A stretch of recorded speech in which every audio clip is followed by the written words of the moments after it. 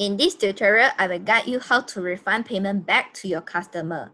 So refunding an order in EasyStore is actually more likely for record purpose only and will not sync with any bank or payment gateway. So for the actual monetary refund, you can personally communicate with your customer and proceed with the refund.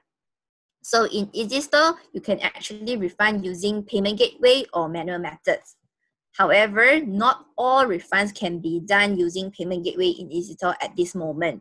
Currently, only Razorpay able to refund to customer directly in our platform. All right. Meanwhile, for manual method pay refund, you as the seller will have to get the customer bank details and manually refund back to your customer. However, I do have a suggestion for you here actually. So instead of manually transferring using cash, I suggest you can actually refund using store credit. So for example, the order is actually 30 ringgit.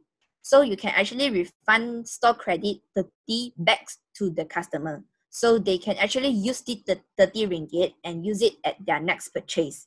So how you can actually refund back using store credit? So you can go to customers here, and let's say this is the customer that you want to refund. So you can click into her profile and click edit profile. So currently in here, there's 3 credit balance here. So maybe the order is 30, so you can actually add 30 back. So it becomes 33, and you just click save. And now this customer has 33 store credit balance in their store. All right. And that's it for this tutorial. Thank you for watching.